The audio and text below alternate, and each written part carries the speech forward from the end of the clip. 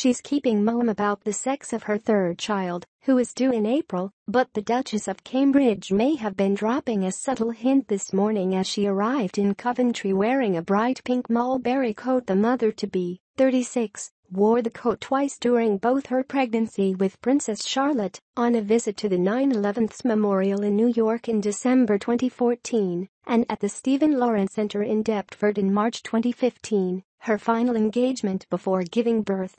William and Kate arrived by train to spend a day in Coventry celebrating the city's history, people and heritage. The royal couple have started their day by visiting the ruins of Coventry Cathedral, destroyed by Second World War bombing, and its modern successor.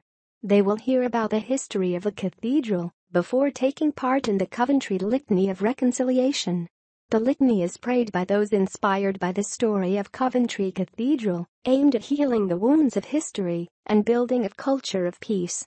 The Cambridges will meet members of the choir before having a cup of tea with staff and volunteers at the Rising Cafe, a social enterprise aimed at providing work and opportunity for those overcoming drug and alcohol addictions. Today, the Duke and Duchess of Cambridge will learn about an innovative training centre for nurses, midwives and paramedics when they open the £59 million facility at Coventry University. William and Kate will tour the institution's new science and health building. At the facility, students learn to care for a patient at every stage of their medical journey, from paramedics arriving at their house to their stay in hospital, through to their rehabilitation at home.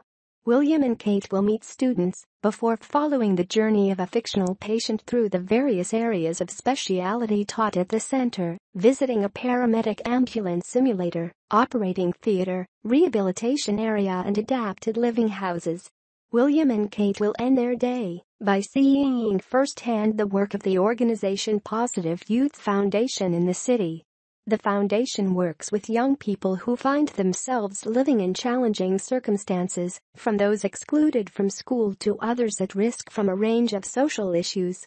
At a center, the royal couple will meet staff members, volunteers and young people supported by the service, and watch music and boxing workshops.